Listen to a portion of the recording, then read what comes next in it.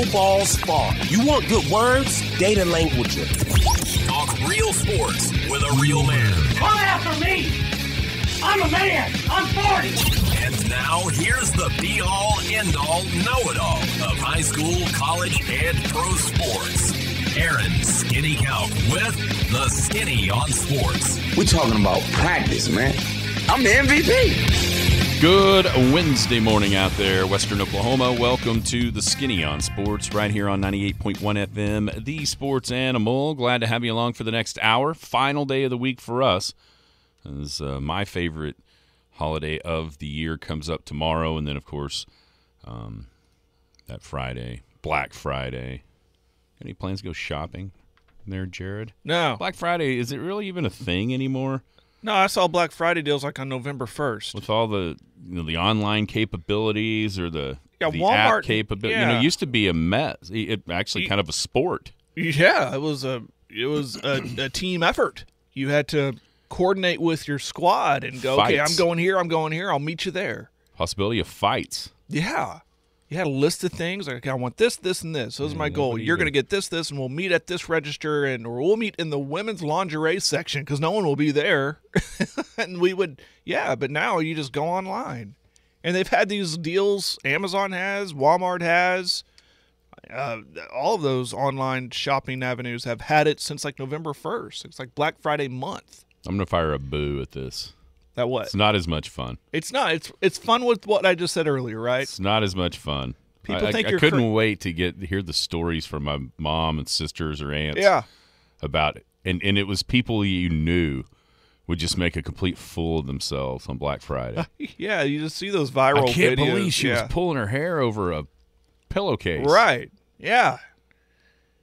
Yeah, Genius. Black Friday is was that crock genius pot marketing. really that worth it? It's only $10 off. Genius marketing. Black Friday was for You a know long what Walmart time. would do is they would roll out the stuff like the day before into the aisles and have it wrapped up in cellophane. Oh, and yeah. It got you go like, oh, okay. That's where the $5 DVDs are at. Yes. They knew exactly what they're doing. The Roombas are right there. Yeah. Yes. It's a little bit disappointing. Now Black it's Friday. just, I remember we bought a TV and it was like, all right, this deal goes live at 11 p.m. online. Oh, yeah. And we just sat there on our phones. I mean, used to 11:01, we had the TV bought. Used to you would know, like, there would be deals on certain things, but you had to spend like 4 hours in the store because they would come over the deal and go, okay, shoppers, Right. now Right. whatever is open. And everybody go running back there like a herd of cats. Nuts. We're going to talk Thanksgiving food more than Black Friday at the end of the show. Also, what are you thankful for in sports? To kind of twist the Thanksgiving into things that you're thankful for in the sporting world. I've got a few written down. I've got a group of people that I'm going to talk about that I can't decide if I'm thankful for them or not thankful for them. Yeah, I know. It may be you were involved in these. You were involved in this and then just quit. So you don't get to get roasted here today. I didn't quit. So yeah, you avoid that. And then we've been trying to get to the state schools. Underachieve, overachieve, achieve. What have they done on the football field this year? And then today is one of those days that we don't remember because we weren't alive, but 60 years ago today, something happened here in the United States that changed the USA, changed the world forever in a lot of ways. And I've been watching. Have you seen the National Geographic One Day in America series? Yeah. It's the same people who made that 9/11. The 9/11, right. Yep. There's a 3-parter about the JFK assassination, which happened in Dallas. It's pretty good. 60 years ago today. Yeah, we finished it up last night with the third installment. It's fantastic. It is. If you haven't seen that, we'll talk about that coming up right here at the top of the show. 225-9698 is the phone or the text line. That is 225-9698. Give us a call, shoot us a text. We can talk about any of those things or whatever else might be on your mind. Feel free to chime right in at 225-9698. If you're going to be outside the listening area, you can stay in touch with the show a couple of ways. Log on to kadsam.com, or you can download the app. The app's got it all. Radio, it's got the Penny News. You can check out all the deals in the brand new edition of the Penny News online, thepennynews.com, or go pick up a free copy. It's out there because of the holiday. We had it out Tuesday, and now everywhere right now. Let's pick up that free copy of the Penny News. And, of course, Big Elk and Paragon TV, hoops. As soon as we get starting Monday into next week, it'll be wall-to-wall basketball, Big Elk and Paragon TV. You can find all those schedules on ParagonTV.com on a Tuesday, Friday. And, of course, some tournaments will be happening as well. And the Skinny on Sports podcast, if you missed the show entirely, you can go back and find it anywhere that podcasts are available. How are you today, Jared? I'm good. Struggling with this head cold stuff, but I'm getting through it. You did not make it to Pack Saddle. No, I've been talking. We were reminding all our listeners 5 o'clock, and here I was about 3:15, and it hit me. I got to get on the road. And so I was in a hurry. I got there with like maybe 30 minutes to spare. But no, I did not. Unfortunately, no. I did not. I'm sorry, Arnett folks. I've heard great things. Maybe next time. I'll just take a day and just drive up there. Pretty drive. Friday. Pretty drive. Huh? Yeah, like what are you doing Friday? Well, I'm watching OU. Be a perfect place to watch it. Have lunch.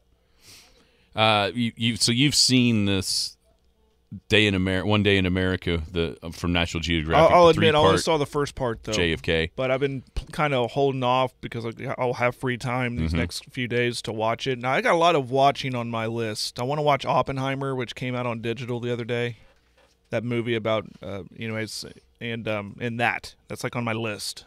But I saw the first part, and it is very much in the same vein of how 9/11, that One Day in America, that was covered. But like you said, it's not as striking and potent as the 9/11 one was because we weren't alive when JFK was assassinated, right? So it's more of just history for us. Yeah, but it is history, and it's very good. It was very good.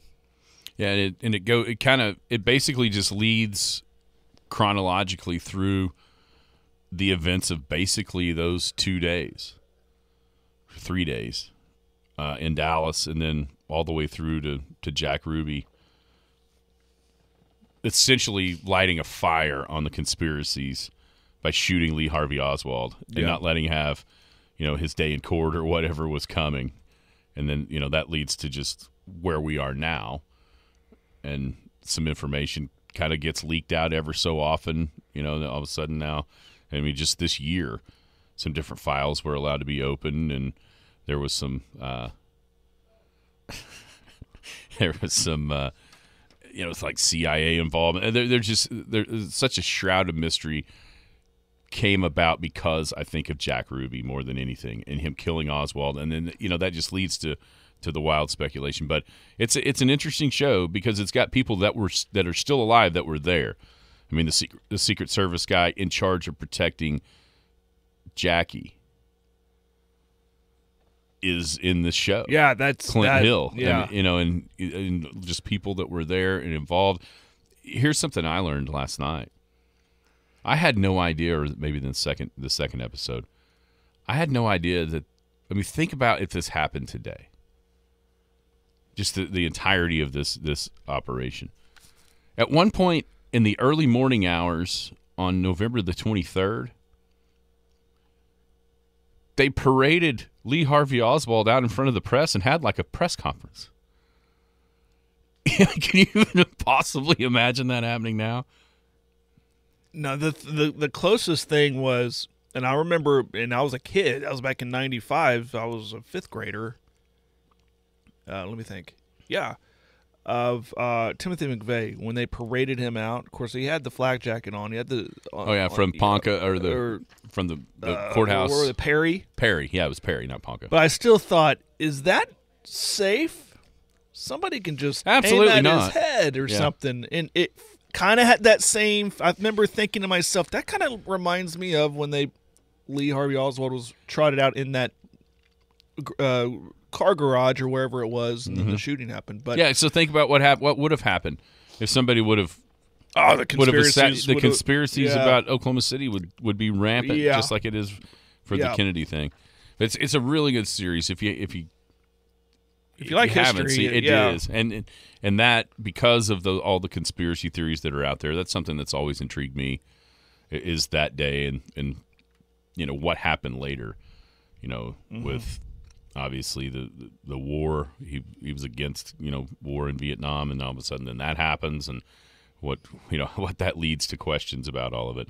And then we found out just not too Hillary Clinton might have been a part of it. So, and there we go. Now it's come full circle. I mean, anybody that dies politically, it's pretty well goes back to the Clintons no matter what. Teasing, sort of. All right, let's talk about the in-state football schools. And there is, last week of the season, you've got Oklahoma looking for a 10-win season after their first losing season a year ago in Brent Venables' first year since 1998. Let's start there. It's on National Geographic is where the Kennedy series. It's called One Day in America. JFK. Right. And you can also 3-parter. You can catch it on Disney Plus if you have it. Okay. Yeah. Yeah. So it's a National Geographic which series. There's like a hub on Disney Plus. There is for that. Yeah. There's avenues to find. I'm sure if you have Hulu, you can search. Yeah, that's how we did it. Yeah. Hulu. Let's start with OU. If I would have told you in August that Oklahoma goes 10-2, beats Texas, but doesn't play for the Big 12 title, what would your reaction to that have been back then? Well, back then we were talking about this schedule was, and I don't mean this to throw shade at OSU, so I don't need Poke fans going crazy here, but it was light enough or easy enough where if you told me they beat Texas but lost 2 other games and did not play for the Big 12 titles, that would tell me those were conference games that they lost. I'd say that's a little disappointing. What's crazy about, and I was banging the drum of the schedule as much or more than anybody, when you look at strength of schedule metrics, Oklahoma's schedule is the 17th toughest in the country. I think there were some teams that maybe became better as Oklahoma the season State, went on. Kansas are definitely 2 of those that. Iowa State somewhat. Iowa State 1,000,000%. They were thought to be one of the worst teams in the Big 12. They were buried. And now West here they Virginia. Are. There's some of those that are better. Yeah. I think I heard Landry say this earlier on the early morning show, and I think it's 100% correct. OU fans' expectations changed in the Cotton Bowl. Oh, yeah. Yeah. And so, to me, anybody that can sit here right now and say they think it's a disappointment just had their opinion completely changed when OU beat Texas, because it probably meant they didn't expect that. Right. And then when it happened, it's like, oh my gosh, this is a playoff team. This was never going to be a playoff team. It's never looked like a play. Even that day in the Cotton Bowl, this didn't look like a playoff team. It just hasn't. It's been inconsistent. And this is, I mean, what Bob Stoops did in 2000, what Jim Tressel did in 2002 for Oklahoma and for Ohio State, and then, there's others that since then. It's not the norm. That's why you remember the years when 2-year turnarounds happen from, from 1 year to the next. I would say they achieved. They achieved. They didn't overachieve. They didn't over or underachieve. Right. Because I said all preseason long, if you don't win, and this is also counting a win tomorrow or Friday. Right. But a 10-2 season, I said it because of the schedule, the Big 12 schedule. And was it better in some places? Yes. Was Cincinnati an easier game than we thought? Probably. It all kind of ebbed and flowed. But at the end of the day, I said it all preseason. With this schedule, Oklahoma, the expectation has to be 10 wins. And that's exactly what they're going to end up with. Yeah, that's a good point.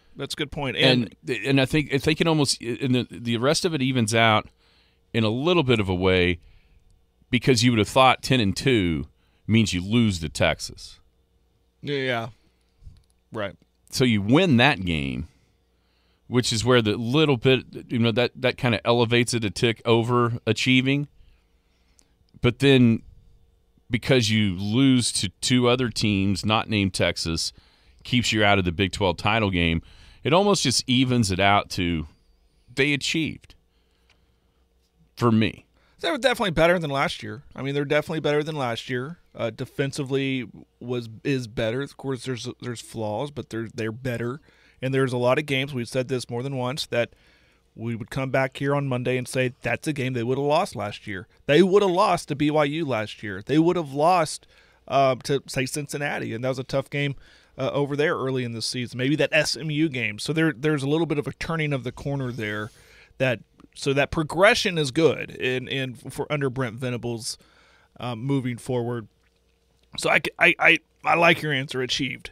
They achieved some goals of personal goals, maybe just get better in certain scenarios and certain spots on the team, which I think they have. And but again, back to your original question, if you told me that hey they beat Texas but they lost 2 and didn't even play for a Big 12 title, I would have been like, well, that's underachieving. That's disappointing because I mean you told me that they lost to 2 conference games. Who would that be? And it really scratched your head, but yeah, they are what they are, but that's a great observation. Is your expectations went from 75 to 150 after they beat Texas, right? Like, okay, now that's the path is clear. Just take care of this easy schedule, go undefeated, and they have no choice but to put them into the college football playoff.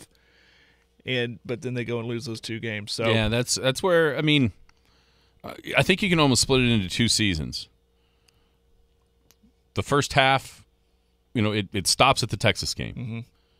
Overachieved, looked like a better team than they really were. And then the second half of the season, underachieved to where you're not even playing for the Big 12 title. So that's the one thing that has to tilt it a little bit toward the disappointing side is that you do win that game.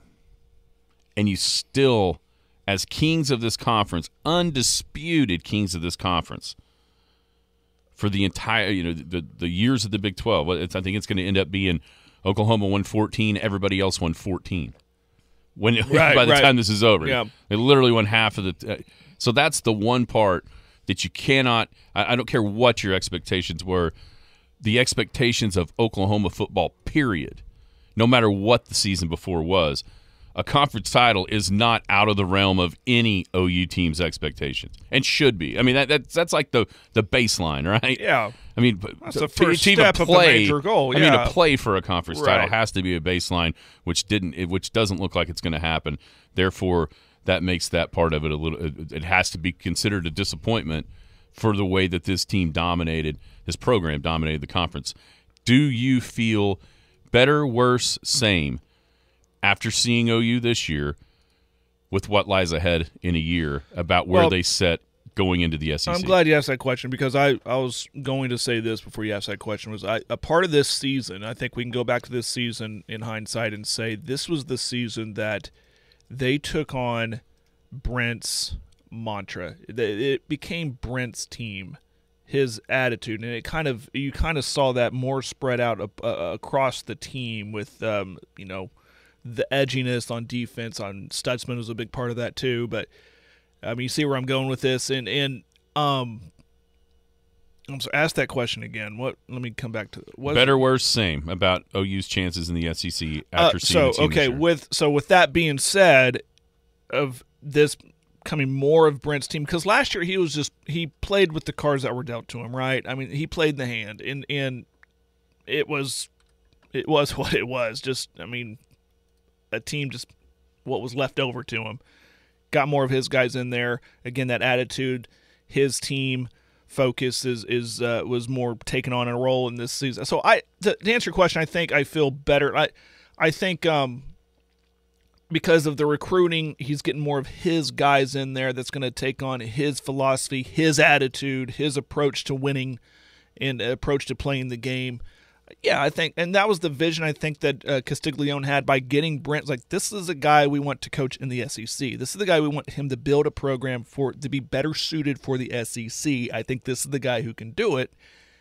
He has the coaching ability. I've come around on that. I was kind of questioning it after last season, even early in this season, and there were some. But he's learned from that. Fine example. What about at BYU when they needed that first down? It wasn't and he kind of alluded to that in the press conference. Was you got to go for it. You got to go get that first down, and it was a different attitude from a few weeks ago in Lawrence, Kansas. So it's like he learned from that, and that was very relieving for me. So I think I feel better. I feel better moving forward going to the SEC. Anxious to see what recruiting looks like. Anxious to see someone like Kanik, how he develops, because you saw how Stutzman has developed under Brent under a couple years under his tutelage. So I'm anxious to see how that all moves forward. So I feel better. I feel better than what I did maybe at the beginning of the year. Yeah, I'm same. Because here's the problem. You still see the same issues. BYU just ran it down your damn throat. BYU is the worst running team in the Big 12.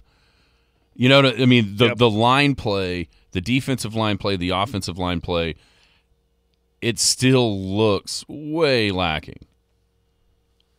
And I don't know. Here's the problem. If you can't get that fixed early in this SEC time, will you ever get it fixed? Do you just become Ole Miss, where you're perennially the second or third option for all these really good line guys down there that you're trying to figure out a way to pull? Does the defense look better? Sure, but a lot of it has to do with the back end of the defense being so much better, not necessarily the front end. Oklahoma's had one sack in the last 4 games, and that was Danny Stutzman knocking the ball loose the other day. They haven't had a sack in 4 games from their guys up front. That ain't going to cut it. That's the one part, and then the offensive line. I think you see talent there with Sexton, with Green, younger guys that look the part, even playing as true freshmen. I don't see that on the defensive line. I thought we might see it with Adebaware. Haven't. That's been one of the biggest disappointments to me the whole season. Is it looked like in the first few games he was going to take off. And I'm not saying be Harold Perkins, but be a guy that affected the game as the season moved along more and more, like Harold Perkins did a year ago for LSU. You don't even play now. You don't even see PJ out there. So that's some disappointment to me. And the scary part is, the one team that is going to have SEC guys, that was Texas, had a hard time on both lines, even though OU won that game. So I'm probably the same. What about OSU? I don't think, for me, and especially the way the season started, how this can be anything but a massive – they overachieved Vegas by at least 3 games. 6 to 6.5 was their win total. They've already got 9. Looking at 10, or they've got 8, looking at 9, and then also playing in the Big 12 title game. This has to – it's one of the best coaching jobs Mike Gundy's ever done to turn this team around as the season started, much less what you had for preseason expectations. So for me, if I'm an OSU fan, this is like the perfect last season. You beat OU, you're going to get to play in the Big 12 title game, and you're going to get a chance to send both OU and Texas out with losses and be the last Big 12 champ of this iteration of the conference. I have no idea how this can't just be like a dream season for OSU fans. My official answer is they've overachieved because of the offseason, because of everybody they lost, and it just looked like it was dire. So my official answer is, but I'll ask the questions, though. Could have they done more if not for the early season blunders, the quarterback carousel, the negligence of not playing Ollie Gordon? No. Could have they had won those? They couldn't have beat South Alabama? What would it have done, though? They're still in the exact same spot, and that is Big 12 champs. They were never going to be a playoff team. They weren't. They're just not that. They're not. And so that's where, could they have an extra win? Sure, whatever. But it's still going to be, the end result is still where it's at, and that is having a chance to be the Big 12 champ. You know what I'm saying? That's where, if they wouldn't have lost those games, they'd have lost something else. Just because OSU isn't a playoff team. And the losses would have came in different areas, different games. They just happened to occur when they did, and it got everything fixed. And then, here, even when they got rolling, there was still that blip in the radar 2 weeks ago at UCF. Oh, yeah. You know what I'm saying? So, everything I just said was answered by that game, and then look what happened. Yeah. Yeah, and so maybe they got a 10-win season guaranteed, but I don't see even all it does is just make you more frustrated to lose a game. I mean, I guess if you have it fixed a little earlier, maybe you don't lose to, the UCF. Here's the deal: the South Alabama game was coming because they didn't realize the problem, right? Right. And then they began to fix it against Iowa State. It was just a week too early to get everything fixed. That was the game where, okay, it's Bowman's team. Here, Ollie, go running crazy. That's when it kind of started. So, but it was always going to take that South Alabama game to shake everybody, coaching staff wise, up enough to go, we're not eking these games out. We just got it put to us by South Alabama. We have to change. So that moment was always coming with the way they started. And it looks silly as heck now why they did what they did. But in the grand scheme of things, I think OSU and the overachieving is the fact that they have a chance to reach what their ceiling was. Mm-hmm. And that's a Big 12 title. That's right. No, OU's not a playoff team. Heck no, they never were. That's why. Who's asking that? It's just on the text line. Oh. That's why the win against Texas changed the expectations to an unlofty goal. Right. Here's the deal. They were not a playoff team going into the season. But what I said was when they beat Texas, that's when those expectations, and like Landry said and you said, they went up because of the schedule ahead of them. And if they can navigate that, they would have no choice to put them into the playoffs. Doesn't mean they're a playoff team. Right. They would probably play Georgia and get their doors blown off. They'd have been the team. They'd have been a lot like 2019 when Jalen Hurts was the quarterback. Somebody had to be fourth, and OU's resume was the best to be that sacrificial lamb. Sure. Now, Oklahoma, even after the Texas win, there was still they absolutely deserved to be ranked where they were ranked because of what their resume was. The point is, sometimes there are playoff teams that aren't playoff teams. Well, I like to do a case study and go back and look who were those. You know what I mean? I don't know. I mean, you have to go back and look, and I think we're going to get more of those with this expansion of the playoffs. You're going to see somebody that's a 11 seed, 10 seed, 12 seed, and go, hey, they snuck in. They're not really a playoff team. There's better teams below them, but you had to put them there. That's the only concern. Am I making sense? That's the only concern about a 12 because sometimes there's not even 4. You're right. Yeah. Yeah. Or sometimes there's not 4. There are 4. You just can't put the best 4 in because of the rules that have been put in place on how to pick teams.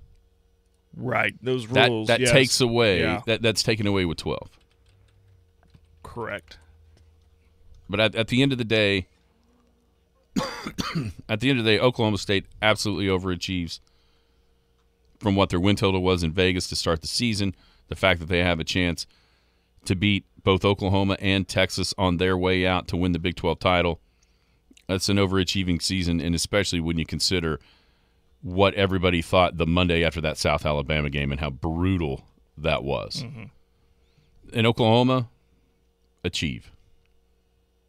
Not over, a little bit over with beating Texas, a little and under with not making it to the Big 12 title game. So kind of balances everything out to, I mean, we all said 9-3, 10-2 was a must, and here we are with the win on Friday. It's 10-2. I don't think you can't just change everything because of either some games they looked better than maybe they were and some games that they looked worse than maybe they were. It all ends up evening out to they did what was expected. Right. Oh, the group text of our fantasy football league. Now they're wanting me to tell what they're thankful for about everybody in the league. Oh, wow. This is my show.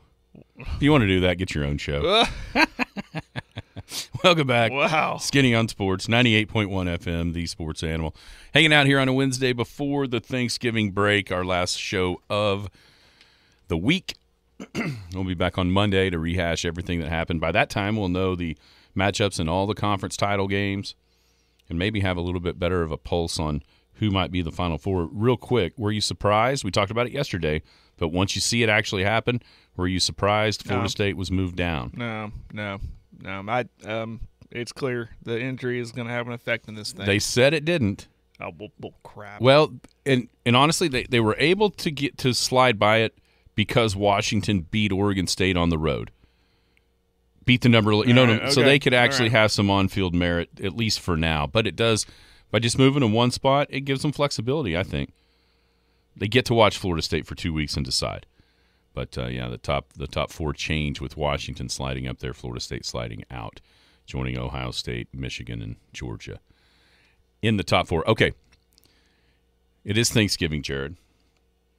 So what are you, some sports, thankful for in sports? What are some things that you were thankful for in the world of sports?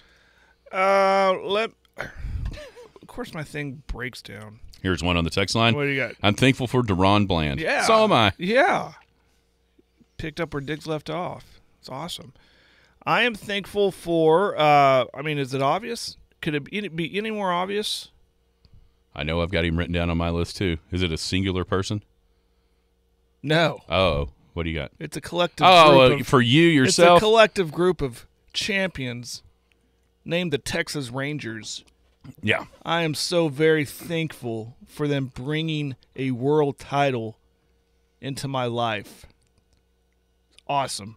I couldn't have asked for a better birthday gift after turning 40. I keep thinking my 40th year is turned into awesome for sports. So, yeah, the Texas Rangers, and I wrote it down. And I can't say what I put between Texas and Rangers because I'm so excited about it. I'm still elated by it. So, yeah, that's the number one for me. Very thankful for the Texas Rangers, the change in the front office, and then everything that it could mean later. I mean, Ohtani obviously is what I'm talking about. So, yeah, Texas Rangers, first world title. That's number one on my list. See, I'm thankful because of what we just discussed, I'm thankful for the 12-team playoff that's coming. And everything that's created with the different conferences. I'm one of those that I don't mind the jumbled mess that is the conferences from a geography standpoint. Or I just – if nobody's going to play anybody in the non-conference, which it seems like everyone's fallen even further away from – there was a time a couple years ago where it was like, man, we're getting all these good matchups. And now it's like you got Alabama and Texas and Ohio State and Notre Dame, and that was about it. LSU and Florida State. But it seems like those are becoming less and less. So not needed anymore, yeah. Yeah, so if that's not going to happen, bring these conferences, make them bigger, make more teams in them, and we'll get these matchups more often. And I think the 12-team playoff was the catalyst of, schools like OU and Texas going, you know what? Money obviously is there too, but if we're going to do it for the money, plus with 12 teams, it gives us just as good an opportunity to get in the playoffs as a Big 12 4-teamer would have. Let's do it. Yeah. And so now we'll get to see some of those games. So 12-team playoff is one thing I'm thankful for. It's a good one. I think you're going to kind of have this. I wrote it when we talked about it, the sports karma. No, I didn't have that. I'm very thankful for that. We just recently we're seeing the instances of that of Deshaun Watson and in whole the Browns, right? How satisfying is it? The Browns continue to be the Browns. They make horrible decisions. It backfires on them, and this is what we get. But yet they still won the other day. And of course Rapinoe and Lincoln Riley. So just sports karma. I'm just thankful for sports karma. It is a thing. It all kind of comes around on you. Here's a good one on the text line. I'm thankful for football tomorrow so we don't have those uncomfortable moments with family. Can't watch. I can't do that right now. Whoa! Look at that play. Here's one. Thankful for USC taking Alex Grinch from OU. I think a bunch of OU fans would agree with that one. Well, I'm thankful for Chet Holmgren. Oh, yeah. I'm thankful for Chet. That dude is awesome. The Thunder are going to be I read something yesterday, and it just kind of like blew me away. Like, so it was somebody said, people are already talking about how the Thunder aren't going to be able to pay everyone, in quotes, with their young guys. Yeah. J-Dub and Chet don't get paid for another 4 years. Wow. It's like it puts it into perspective like, oh, holy crap. That's so far down the road. But it seems like it's so now because of maybe the scar tissue from last time when the Thunder were this young and this, good. But that's a long ways away from having to worry about a lot of that. So I'm thankful that Chet is such a stud early on. It came on the text line about Alex Grinch, and I alluded to it in my sports karma about Lincoln Riley. But I am thankful for Lincoln Riley for leaving, for taking the job. At the time it stung, and then at the year after it stunk, and it didn't look good. But now, one team, one program looks like it's kind of going in one direction, while the other is going in a better direction. Thank you, Lincoln Riley. I'm thankful for you for taking that job and taking Alex Grinch and moving on. Next two are going to be a little bit more personal, and maybe the first one could be viewed as sucking up, but I don't care. I'm thankful for the schools that we get to work with. Oh, yeah. For what we do and the ease with which things happen, things are available, because of the times where we go other places and it's not that way. That's true. Having getting the opportunity to go inside a press box. Yes. Which next year there's a chance 3 times that may not happen. No, I am though, because it's all we have to do is ask, and by the snap of a finger we have it, and I really am, because that stuff can be trying to get information, trying to get rosters, trying to get set up, trying to get internet, all that thing can be such a hassle, but it's not with the schools that we work with. You and I, everybody in the Paragon Communications world, right? No, the Paragon TV, the Big Oak TV, it makes it so much easier. All kidding aside, even the road, like last night going up to Arnett, right. I couldn't have had more help. They had a table and chair for me, power. They give me the internet password, all that stuff. It is. Yeah, and in that vein, thank you to my cameraman last night for the boys' game. That'd be Coach Tatum Ridling, because I didn't have a cameraman. She came up. I was about to do it all by myself. She came up, grabbed the camera. Now, back to NBA though. Sam Presti. That's who you mentioned Chet. Well, there's no Chet without Sam. Sam, in building this, going through the process of building this team. I like his slow and steady wins the race approach, where other markets will think, we got to buy our team now, we got to trade for these guys now, we got to win now, and we have to do it every year. That has never been the case for the Thunder. Thankful for him for building this team to where it's at now, and thankful for the fans for being patient enough to understand this is a process that's going to take time, and right now we're starting to see the results of that. So and ultimately, thank you, Sam Presti. I'm thankful for you this Thanksgiving season. Yeah, this one is definitely personal. I'm thankful that the clubhouse is open. Yeah, I bet. My goodness. 6.5 years of a lot. And now it's not only standing, it's operational, it's open. Thankful for everybody that helped along the way, and there were so many people that did. I really am. I really am thankful that is behind us, and now our lives will be so much easier one day a year, so much cooler one day a year than having to endure what we've had to. But I'm so thankful that process is over, and now it's time to reap the benefits of so many people's really, really hard work. Final one for me, and I'm going to get kind of personal as well while we're doing that. But and seriously though.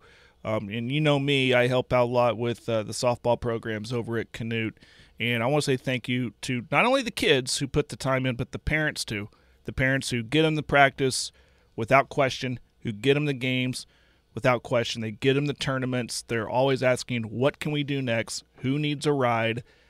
all that stuff, making sure all the kids are hydrated and cool and uniforms are clean and equipment is in top-notch shape. And again, thank you to the kids who have a drive that we see over there and we're very excited about. So I don't say that enough, I don't think, even in text message to the group and everything. So I'm very thankful for what's going on right now in the softball program that we're a part of. And finally, I don't know if this is a full thankful or a half thankful.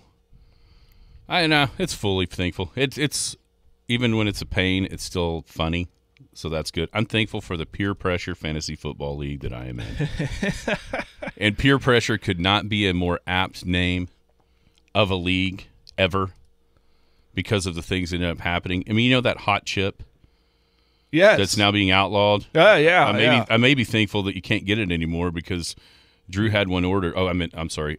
Worst commish ever had one ordered, and eBay canceled the sale just now. So that may I may be really thankful for that since Raccoon and I are in last place. But each and every individual person in the league, there's something to be thankful for. 0.5, I'm thankful for his womanly mood swings on a daily, hourly, weekly, and even seasonally basis. He had drafted a team that was so good, but his estrogen got the better of him, and he wanted to start making trades, and he did. And now his team is so bad that he might be the worst team in the league. So I guess at the end of the day, I'm thankful for his arrogance. The big guy, I'm thankful because he's going to keep me from eating that chip if we actually get it. But you know what? He has accepted that his team is terrible. And I'm thankful for that because I still haven't come to that realization, even though I'm in last place in the standings. Big guy, he accepted a long time ago. His team is terrible, and he's just sweating out not having to eat the chip. You can't – big guy, you can't say his name. Big guy. That's his name. That's it? That's it. The worst commish ever, I'm thankful for today's trade that might keep me from eating that hot chip. And I'm also thankful just for his blatant disregard for rules on draft night. Even in the midst of 8 people just yelling at him about how wrong he was, he still was able to basically give the double birds to everyone and say, I'm doing it how I want to because I'm the worst commish ever. So take that. The Bob, I'm thankful for a lot of things about the Bob. Him buying my son training wheels and a helmet for his bike. It was about 2 weeks late, but we appreciate that now. Are you serious? I'm serious. I'm thankful for his ability to I'm not so thankful for his ability to slither out and win. And his voodoo, whatever he did to 2 of our guys this week, Mark Andrews and Devon Achan, who played a total of 8 plays combined, and he still beat us by 1.8. I'm thankful for the Fist and Hezbollah because they continue to believe in Cooper Kupp no matter the cost. No one alert them that this is 2023 and this isn't like 2019 through 2022. Nobody tell them. I hate that I just said that because I'm afraid one of them's listening. Their unending, unwavering faith in Cooper Kupp is what I'm thankful for because it makes their team so much worse. K-Hole, this one is actually, I'm serious about this. I'm thankful for he just takes wild swings with trades, acquisitions, and if the truth be known, he's the one who should have to be the most worried about eating that chip because of his deadly ulcer that could be activated by the heat that would line the inner workings of his stomach. And yet, no fear at all when taking these swings at winning and not worrying about getting last. I'm thankful for Paper Cut because he and I are the only 2 in the league that can do math. I don't know that ever works out in our favor, but we are the only 2 that can add. And also, just the fact that he doesn't mind issuing insincere apologies. I don't mind that at all. The big fella, I'm thankful that he doesn't allow 0.5 any slack whatsoever. And yet, he has the ultimate trump card on 0.5 as the brother-in-law. He has it. Anytime he wants to play that card, he can play it, but he only uses it in critical situations. He doesn't just run around slamming the brother-in-law, I'm married to your sister card all the time. But when it's needed, he'll do it. Yeah. And finally, Paper Cut's brother-in-law. I'm thankful that the spiciness that has come just this last week in knowing that he is the only one that's clinched a playoff spot. All of a sudden, Paper Cut's brother-in-law's got all kinds of things to say.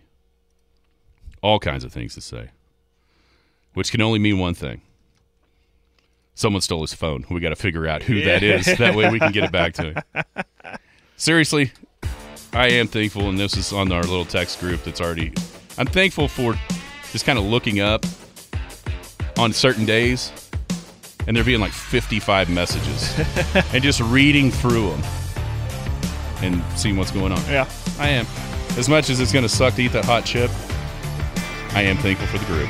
Thanksgiving coming tomorrow. So, Jared, what are your plans? What do you got for Thanksgiving? It's my wife's side of the family this year. We switch it every other year, so it'll be, right there in Canute, and wake up to mimosas and get dinner ready, or I say lunch. It turns into how it works. About 2:00 is when you really start to dive in, and then we got the full on meal. We're gonna have turkey, ham. I asked Allie last night what are the sides gonna be. She said mashed potatoes, gravy, green bean casserole, stuffing, the works. So nothing fancy, just your traditional Thanksgiving meal. And we're about to get into our likes and dislikes, but cherry pie. Cherry pie. She asked me, what's your dessert? Cherry pie. You know me. How about you? We're going to have a plethora of things. Starting tomorrow, we've got every day. Thursday, Friday, Saturday, Sunday. Wow. So tomorrow, we're going to first time ever that we've hosted anything like this. You're hosting, and we're hosting in the new home. Yes. Awesome. It's exciting. And we are having a non-traditional meal of shrimp and grits. Very good. Making some poblano and cheddar cornbread to go along with it. We'll have some kind of a Creole style green beans, and then we made pie crust last night, so we're going to make pecan pies, essentially across the entirety of it.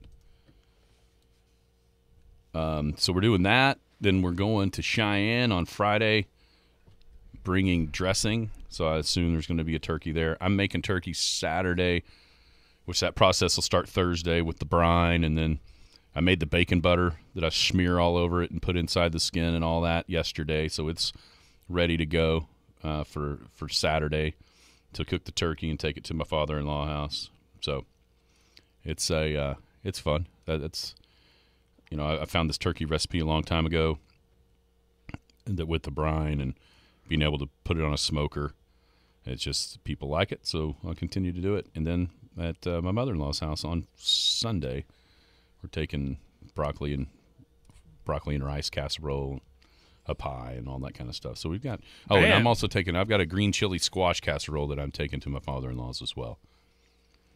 So we got some cooking ahead of us. All over the spectrum there. Yeah, I like it. It's all over. All right, what are your, if you had like 2, 3, 4 favorite things Thanksgiving-wise, food, what would you go? I'm a tradition guy. I'm a real tradition guy. So I like the turkey. Like I said, that pretty much what I just said. What we're gonna have is what I like: turkey, ham, a green bean casserole. I was thinking about it. They're kind of talking about this morning. I'm not a mushroom fan, but you have to have cream of mushroom in your green bean casserole. I don't know if you have to, but I like it. Deviled eggs. I love deviled eggs. And then, rolls. And then dessert, like I said, cherry pie. Everyone goes towards the pumpkin pie for some reason. I'm a cherry pie guy. How about you? Dressing. Probably because you don't get it very often. Yeah. But once or twice a year, but I love dressing. And the giblet gravy that goes on top of the dressing. I like, and this is no offense to anybody else, and I might be able to come in here on Monday and say something different. I like my turkey. Okay. I don't know how big a fan of turkey I am, but I like mine. Well, how you prepare it, right? Yes. So, okay. Yeah. Yeah, so I like mine. And then broccoli and rice casserole with the cheese. That could be my, and as a kid, actually I probably would have been scared to death of the dressing as a kid because I was such a picky eater. But I mean, I could have a 4-item plate. Turkey, or if you count gravy, 5. Turkey, gravy, dressing, broccoli and rice casserole, and a roll. The rolls also are like a staple. I'm a pecan pie guy, and when we go to what we don't like, I'm one of the few out there, but I can't stand green bean casserole. I like green beans. I like mushrooms. I like the little onion straws that people put on them. But you don't like them I together. don't like it together. I do not like green bean casserole. Sometimes, yeah. And pumpkin pie is the biggest atrocity that there ever has been. The way it's celebrated starting like Labor Day just makes me sick. Yeah, I'm tired of it. No, it's not good. If it was good, it would be offered year-round. Cherry pie is offered year-round. You get it at Easter, you get it at 4th of July, you get it all the holidays. Pumpkin pie, nah, not a fan of pumpkin pie. You know what else I'm not a fan of? Cranberry sauce. Yeah, I've never been a fan. I don't even think I've tried it. Never understood it. I love cranberries. There's something out right now that only comes out at this time of year that is just delicious. Cranberry ginger ale. Ah. It is awesome. I like a lot of things with cranberry, but I don't even think I've ever tried the cranberry dressing. It's just like not for me. Although I have had it on by itself, it's not good. I've had this. I think my sister-in-law made it. It's like cranberry sauce, but she put some jalapenos in it, and she put it on top of the cream cheese. My wife makes this. And you use a cracker. It's a cranberry relish. Not bad. It's delicious. Not bad. But the cranberry sauce by itself on you want some cranberry sauce? They slap it on my plate. I'm like, no, this is gross. Yeah, it's chopped up cranberries, jalapenos, orange juice. Yeah. You put it on top of the cream cheese, and it's almost like the jelly. It's like a cranberry jelly kind of thing. Right. Yeah, it's very, very tasty. My wife, that's one of her staples. More of a Christmas one than Thanksgiving sometimes. Right.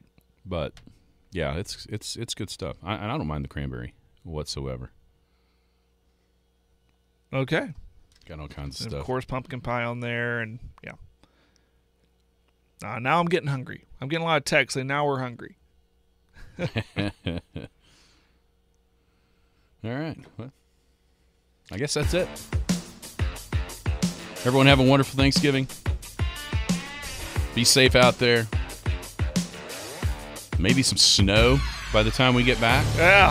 Saturday night, Sunday morning. We will be back Monday. I will for sure. Maybe Jared will as well. Skinny on Sports, wishing everybody a happy Thanksgiving. You've been listening to the Skinny on Sports podcast with Aaron Cow. Be sure to hit that subscribe button to get alerts of when the latest podcast is available. Thanks for listening. That ball is blistered to right. Way